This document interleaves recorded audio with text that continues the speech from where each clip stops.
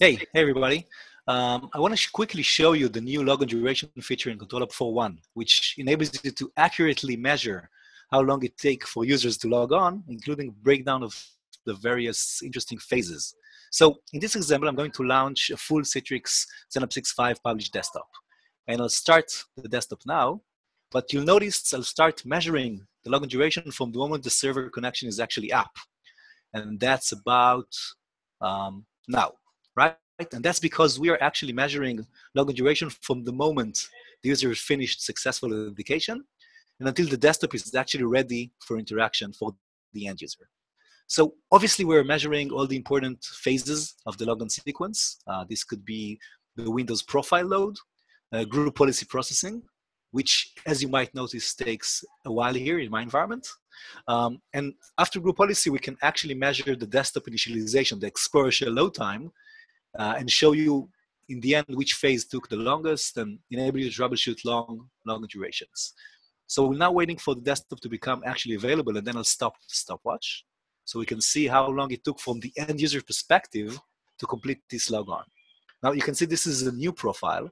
So active setup is also running on the user session, which is part of the desktop initialization phase. So once the start button is available, like here, I can stop my measurement. So we can see from the end user perspective, it took 59 seconds, quite a long time for the desktop to appear. Let's switch to the ControlUp console. So this is ControlUp 4.1 running in my environment. Let's look on the CU demo. This is the account I was using. And here are the statistics. So 58 seconds, that's how long it took from ControlUp and standpoint for this user session, which is very accurate. You can see 59 seconds on the user perspective and 58 seconds from the end user, from the ControlUp column itself. And here you can see the actual breakdown. 3 seconds to load the profile, 20 seconds to process group policies, 17 seconds to process the desktop. Again, this is mostly due to the active setup phase.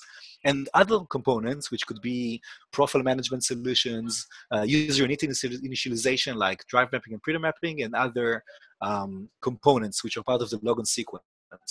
Now, obviously, I can use ControlUp to continue my investigation. In this case, if I want to see which group policies caused a 20-second processing time, I can, for example, run the script-based action list user GPO action, which will show me exactly which group policies were applied inside this user session.